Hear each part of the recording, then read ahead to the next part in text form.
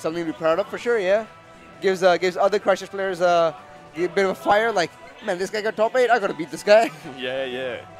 Then it's like, you should have done it. You should have been there. Yeah. Oh well, yeah. And then it gives them the fire to like improve to be there next time. You know. Totally. But this is losers finals. Auckland versus Auckland. You wouldn't, like, based on the way that the rival scene has progressed in New Zealand, you wouldn't think that this would be a thing. Based on the populations. Yeah, and it's like, yeah. But this is basically Auckland Grand Finals for any rivals tournament in Auckland exactly. at this point. SpaceApe,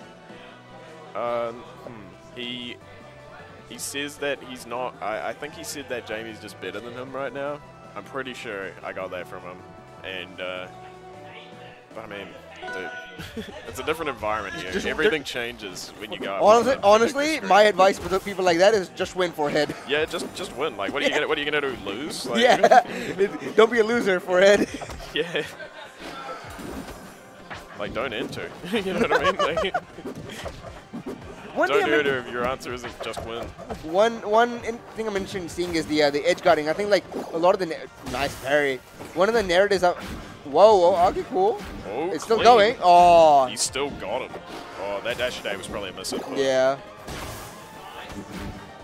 Good follow up. Oh, bit weird. He's getting those panic options. Again, wow. Good dash by Jarcino, but SpaceApe squeezes the parry out and he takes the stock.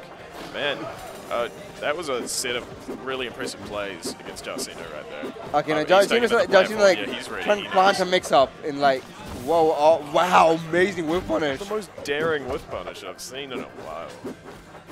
Nice pun.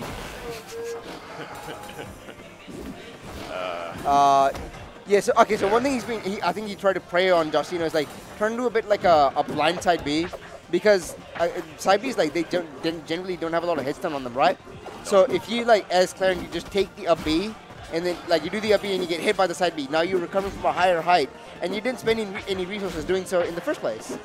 So like it's basically your opponent is giving you a bit of a mini air dodge or like a mini double jump. Yeah, they're just giving you free stuff. Yeah. Whoa, that's sick. Okay, if they're tippers, that's an option, I feel. No, that 100% is an option. It's like a guaranteed thing.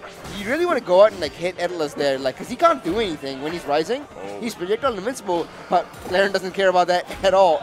I really like this adaptation by Jarcino. Immediately, as soon as that first stock was decided by parries, he's just running up and jabbing now. Yeah, he needs to do like a lot more like timing mix-ups, like move choice mix-ups. That's pretty much the name. Wow. That's gotta feel heartless, man. Neutral. That's gotta feel bad.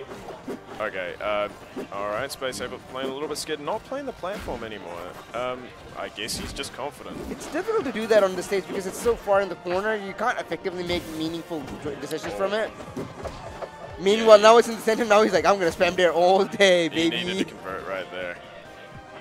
Oh, he's trying to beat the side B there, yeah.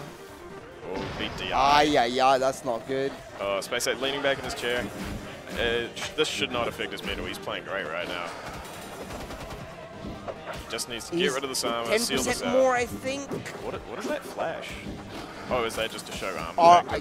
We'll find out soon enough. I don't think I've seen that before. What? Okay. Am I silly? SNC, where are you?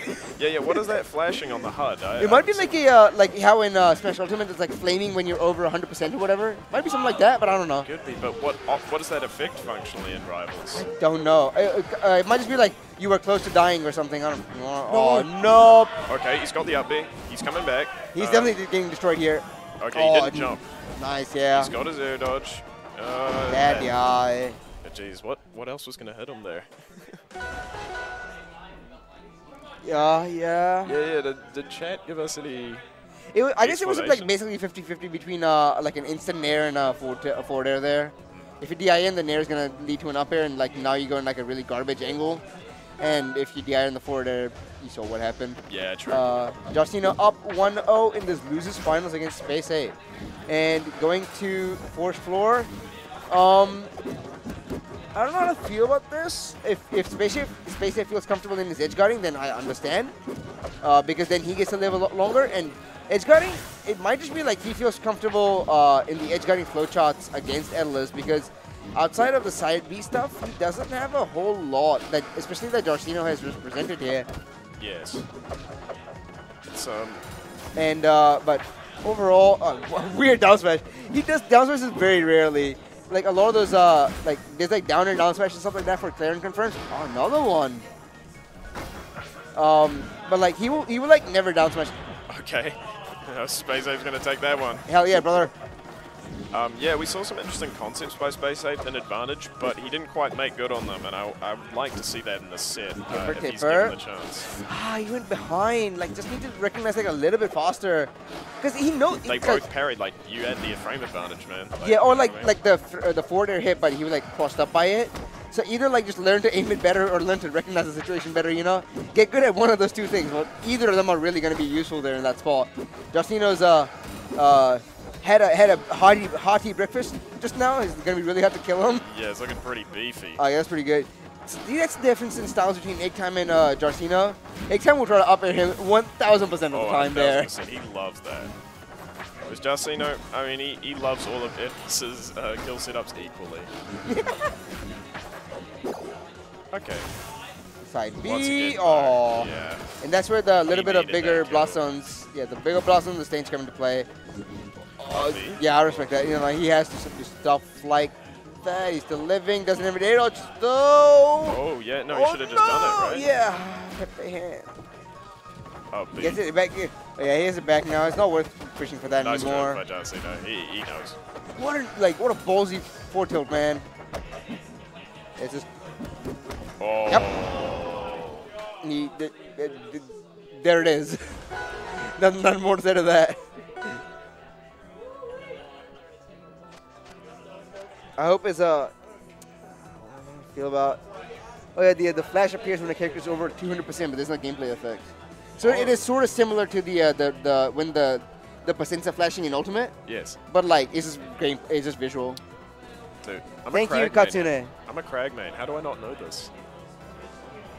I guess at that point, at some point, you look at the percent and you're like, I'm just gonna die, and you just keep playing, and you don't look at the HUD. So he goes to this. That's the one benefit that he has here is that the up B strategy, like you mentioned at the start of game 2, this is really effective here because this stage is like, this stage basically doesn't have a top blast zone. Like you see anything you see up there, like that's it. Yeah, everywhere the light touches is what exists on yeah, the stage. that's the end of it. But meantime, Atlas also has really good ways to kill off the top, so it all depends. No. Quit? No. That's it? Not like this. Like he gave up. Okay. All right, grand finals.